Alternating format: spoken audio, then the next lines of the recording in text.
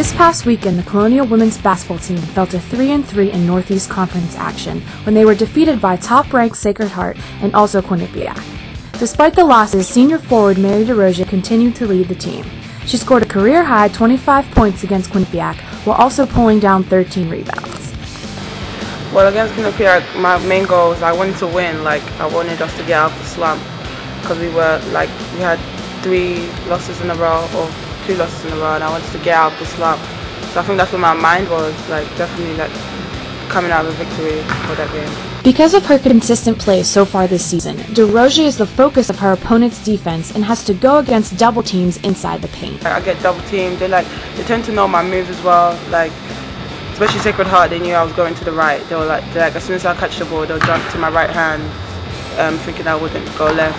So then on Sunday's practice, I made sure that's one of the things I keyed in on, definitely jump into my scoring off my left hand, and I think that's where I got most of my points on Monday.